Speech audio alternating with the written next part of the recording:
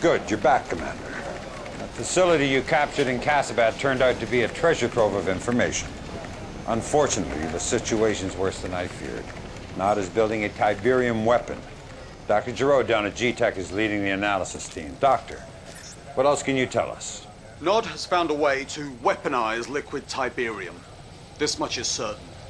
Our raw data is still preliminary, but we believe a liquid Tiberium explosion would have a yield roughly 10 times greater than a 200 megaton thermonuke.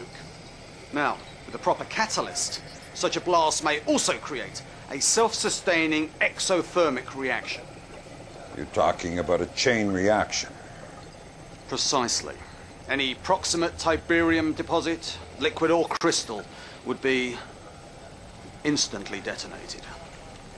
My God, in a yellow zone. That could be thousands and thousands of acres.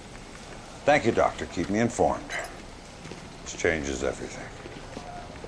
Commander, seizing that liquid Tiberium device before Nod deploys it, that has to become our #1 priority. I want you to take out that port in Alexandria. We can't let them start exporting components out of Egypt. When you've put those problems to bed, then you can focus on Cairo.